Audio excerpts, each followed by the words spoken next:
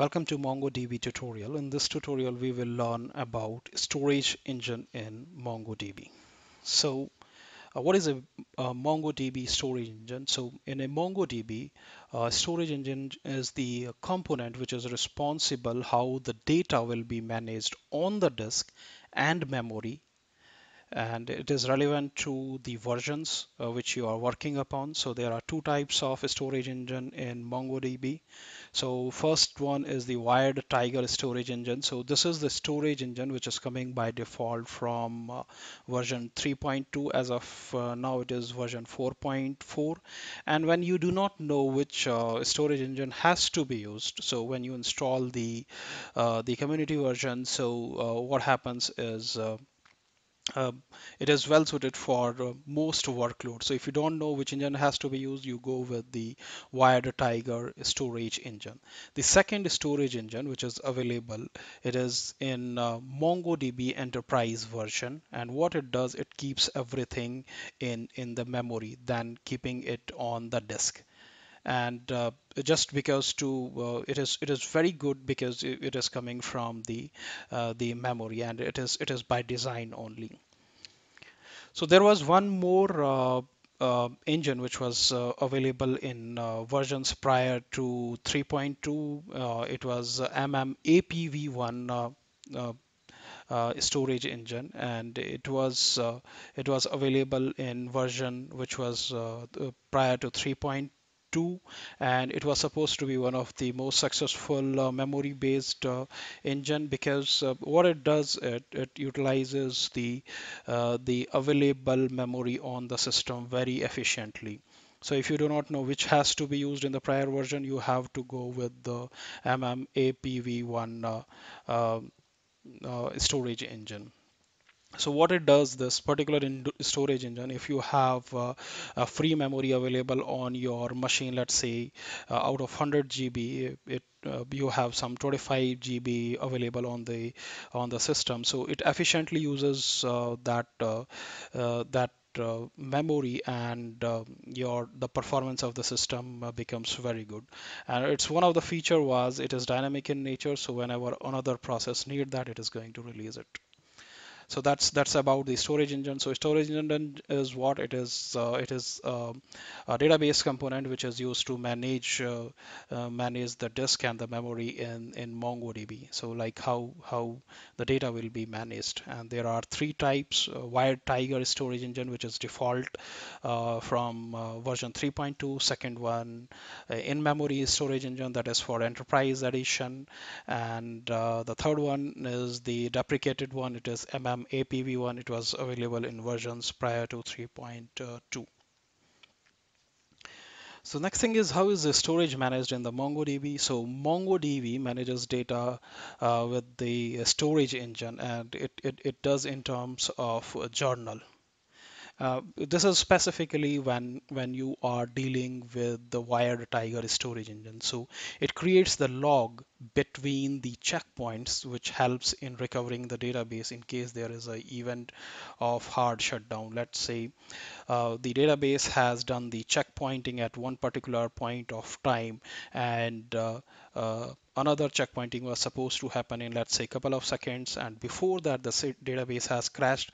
Then these general files which has the transaction details in the serialized format, they will be used to recover the system. There is one more type of storage, which is gridfs. This is useful when you have the documents whose size is greater than 16 MB. This slide talks about the storage engine features of Wired Tiger, which is the default storage. So the first one is document level concurrency. So it means that in a collection, if there are multiple documents available and many clients are trying to access them all at the same time, then it is possible. And in case there is some kind of conflict between the two operations, they are trying to update or modify the same document. In that case, MongoDB will take a decision and it will try to resolve that conflict. There are two more terms which are coming in MongoDB. There is snapshot and the checkpoints. So Wired Tiger storage engine uses MVCC, which is multi-version concurrency control. That means a persistent view of the data will be available when the same data is getting modified, so that the end user will not face any problem. So what it does, a snapshot is always present consistently in the memory area, and while the other copy is getting modified and will be returned to the disk, the same will be available for that time being in the in memory data. So when it is going to write to the disk, there will be two operations performed. One is the persistent data will be returned to the disk, and in a consistent way on all the data files. That is known as the checkpointing. So the checkpointing will ensure that the data files are consistent, and it will make sure that everything is consistent till the last checkpoint. So checkpoint, we can say it's a recovery point. Till that point, data is saved in your data files. So by default, Wired Tiger creates a checkpoint after an interval of 60 seconds. That is by default. And in between, if you are inserting the data or making an attempt to write it to the disk, that happens as usual. There's one more term which is commonly used in WireTiger storage engine is journal. So what is journal? Journal is a val, which is write ahead log. So what it is, so it is having all the transaction details, and it is used in along with the checkpointing. So let's say at 10 a.m. There was a checkpoint happened onto the database, so everything will be returned persistently onto the disk because of the checkpointing. And between 10 a.m. to 10:05, let us assume the checkpointing is supposed to happen at 10:05. Then in between, whatever transactions are happening, they will be captured into the write ahead log, which is journal. And let's say 10:04, the system has crashed. Then all the journals which are all the transaction logs which are generated between 10 to 10:04, they will be used for the recovery. So that's the use of these journal files. Compression is another feature. So your storage engine, that is WireTiger storage engine, supports compression. So it is going to compress your data and the indexes very efficiently, and it uses two compression libraries. One is JEDLib, another is JEDSTDD, and this is the default one starting from Mongo 4.2. Another is important feature is the utilization of the memory. So whatever storage, whatever memory you allocate to the WireTiger storage engine, so it uses them in the internal cache and the file system cache. So how do we use that internal cache, or how much memory have we have to allocate to the system? Let's say there is 8 GB of RAM allocated to the system, then the internal cache is going to use 50% minus 1. That means 10 divided by 2 is 5, 5 minus 1 is 4. That means 4 GB will be available. Or if it is not following that, if it is lesser than that, then 256 MB will be used. Let's say 1 GB of RAM is available. There is another storage engine which is known as MongoDB in-memory storage engine, and it is available for the enterprise edition. And this is good because this is faster, because it is not going to maintain anything on the disk. Everything will be there in the in-memory area. If you talk about the data indexes or user credentials, everything will be like that. In case you wanted to start the DB with that, so you just have to write this command mongod hyphen storage engine. You will say in memory, and you have to give the DB path, or you can use the YAML configuration file as well, like this way. This This slide is talking about the memory storage engine, in-memory storage engine features. First is the concurrency. So there's nothing new. So multiple clients can modify different documents at one particular point of time. Memory usage, this is really great. So what it does, it requires that all must fit into the specified in-memory size GB. So in memory, storage engine uses 50% of the RAM minus 1. Let's say 10 GB, same example. 10 GB divided by 2 is 5 minus 1, 4. So 4 GB will be available for this. Durability, it is not persistent and it is not available into the disk. Transaction, it supports the transaction. So there is one more term which is coming up very frequently is journaling. So it provides this provides the log, the transaction logs which are used during the recovery of the instance, because after the checkpointing, when it is going to let's see what happens in the recovery process. So in the recovery process, it will look for the data files when the system is coming up, like what is the identifier of the last checkpoint. And after the last checkpoint, it will search for the journal files that has all the records that matches the last checkpoint. So, and it is going to apply those transaction logs, or it is in MongoDB, it is known as journal. So those journals will be applied and they will be bringing up the instance. So it applies the operation in the journal file since the last checkpoint. It's normal database recovery scenario. So compression, by default, MongoDB configures WireTiger to use snappy configuration for its journaling data. And what is the file size limit? So it can go up to maximum of 100 MB, then it is going to create one.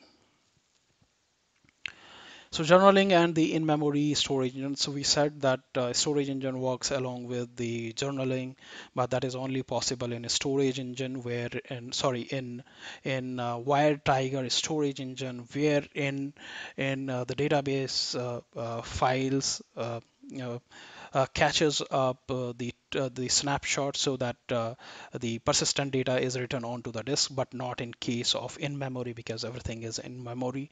So journaling is not possible here in case of in memory. So it is not going to create those files. How do we manage the journaling? If you wanted to disable it, you just have to mention when you are starting MongoDB hyphen no journal. So I think in the newer version that is not possible to disable it. If you wanted to check the journal status, you just say db.server status and it will show you that. In the demo we will see how to find the size of one of the collection, and then we will try to compress one of the collection. Let's see that. So let me close this out and show. And this is my Mongo shell. So the first command which I'm going to fire is show DBS. So you can see that I have a number of database, and if I say use new DB and say show collections,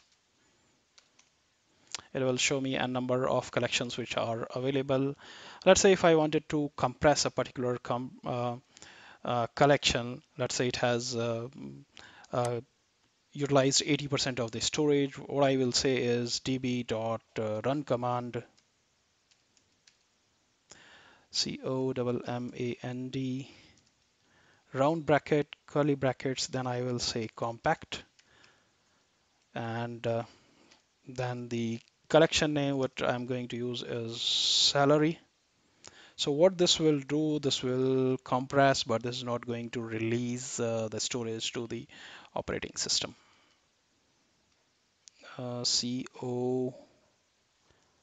command.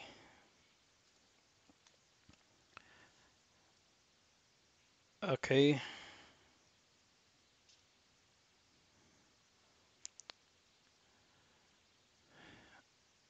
db dot run command C is in caps. So that's okay. Show collection. So I'm not sure if it has any data or not. So let me use something else like employee. EMPLOYEE.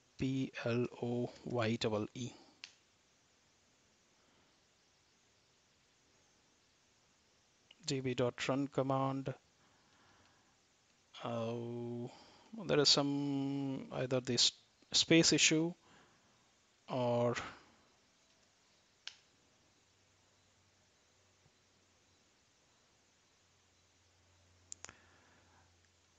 okay.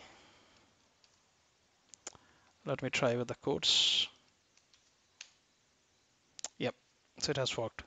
So it has freed 0 KB and it has been although there was no fragmentation that's why it has not done. If it was there was some fragmentation, it could have done that. And db dot collection dot stats.